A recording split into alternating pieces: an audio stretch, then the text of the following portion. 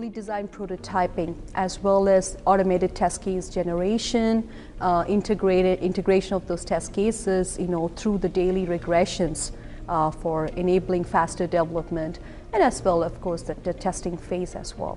And of course, I'm a big fan of crawler because I always like to know what's my design today in production by reverse engineering design from the app. So I think these are all different ways that Cyara provides today to be able to enable assurance.